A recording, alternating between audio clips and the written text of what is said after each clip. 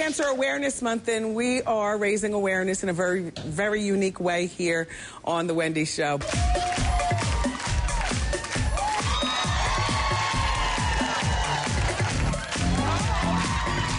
And we're back with Wendy Williams. How does that raise money for cancer exactly? Well, what they do is the gentlemen have women in their lives who've been affected by breast cancer, or they've passed away because of breast cancer. Right. And so a couple of gals from North Carolina came up with that poll idea, and we saw it on the internet. And the guys raise money with the people that they know. You know, do you want to see me dance? And then they send the money in to the, you know, for breast cancer awareness. But what I'm doing later on this month, Joy, on October 20th, I'm going to be out at the Tanger Outlet in Deer Park, out on Long Island.